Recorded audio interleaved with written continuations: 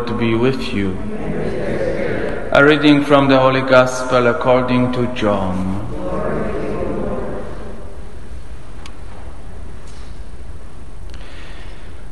On the evening of that first day of the week, when the doors were locked where the disciples were, for the fear of the Jews, Jesus came and stood in their midst and said to them, "Peace be with you."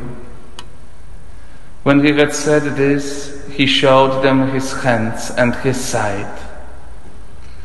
The disciples rejoiced when they saw the Lord. Jesus said to them again, "Peace be with you. As the Father has sent me, so I send you." And when he had said this, he breathed on them and said to them, "Receive the Holy Spirit. Whose sins you forgive are forgiven them, and whose sins you retain are retained." Thomas, called Didymus, one of the 12, was not with them when Jesus came. So the other disciples said to him, "We have seen the Lord." But he said to them, "Unless I see the mark of the nails in his hands, and put my finger into the nail marks, and put my hand into his side, I will not believe." Now, a week later, his disciples were again inside, and Thomas was with them. Jesus came, although the door were locked, and stood in their midst and said, "Peace be with you." Then he said to Thomas, "Put your finger here and see my hands, and bring your hand and put it into my side, and do not be unbelieving, but believe." Thomas answered and said to him, "My Lord and my God." Jesus said to him, "Have you come to believe because you have seen me? Blessed are those who have not seen and have believed." Now Jesus did many other signs in the presence of his disciples that were not written in this book. But these are written that you may come to believe that Jesus is the Christ, the Son of God, and that through this belief you may have life in his name. The Gospel of the Lord.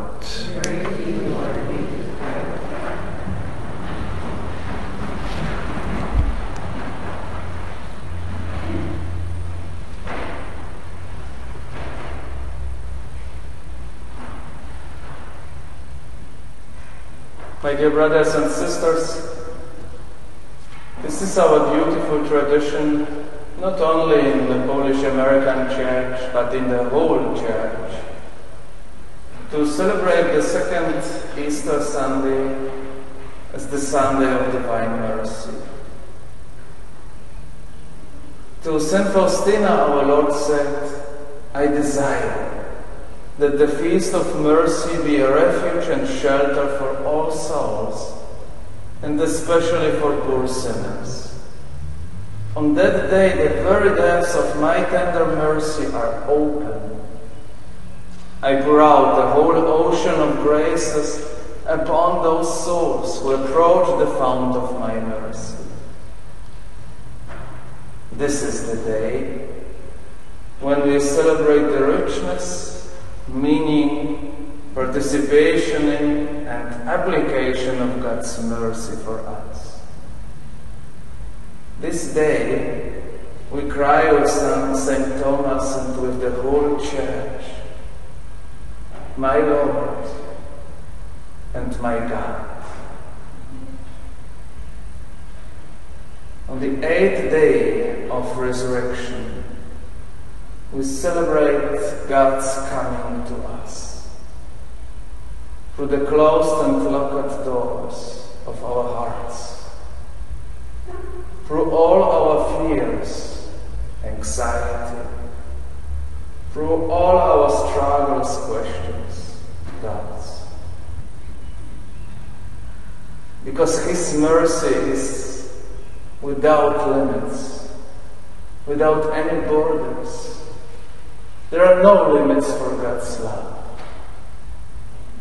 His mercy is greater than sin, than evil, than suffering, than death.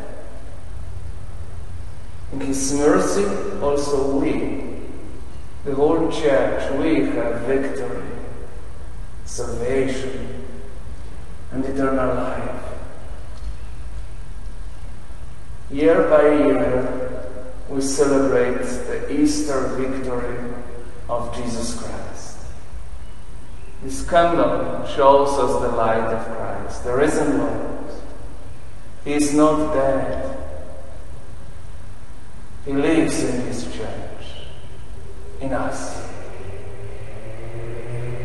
So today, this is the day to immerse our family and friends and ourselves into the ocean of mercy, and to pray for all people who are so dear to us. Today and every day, we cry out, Jesus, I trust in you. But my dear brothers and sisters, today is the day of mercy. Even if our sins be as red as scarlet, they will be made white as wool if we turn with hope to His merciful heart. It was clarified by the words of our Lord to Saint Faustina. Mankind will not have peace until it turns to the fount of my mercy. And you see in the Gospel today, when Jesus comes, He greets His disciples with these words, peace be with you. Speak to the world about my mercy. It is a sign for the end of time. Tell the souls about this great mercy of mine, because the day of my justice is near. While there is still time, let them have recourse to the fount of my mercy. He who refuses to pass through the door of my mercy must pass through the door of my justice. In 1931, our Lord granted a vision to St. Faustina with two rays emanating from His heart, one red and the other pale. As she gazed intently at Him, He said to her, paint an image, according to the pattern you see with the signature, Jesus, I trust in you. Some years have passed, and Sister Faustina was sent to Vilnius. It was a part of Poland today, the capital city of Lithuania. The city of divine mercy, because in the old town of Vilnius there is a chapel with our Mother of Mercy, Black Madonna. As holy and important for Lithuanian and Polish people as our Mother in Częstochowa. This was the place where the first picture was painted. Then the second one in Krakow. And all these pictures show us Jesus who comes to us from the darkness of death. He is walking toward us. With one hand He shows His heart, the opened, merciful heart for us. In the second hand, this is the blessing hand of Jesus Christ, the risen Lord. We see these two colors, the pale one and the red one, which is blood and water, which gushed through from the heart of Jesus. And we see our risen Lord is coming to us to bless us, to give us His strength.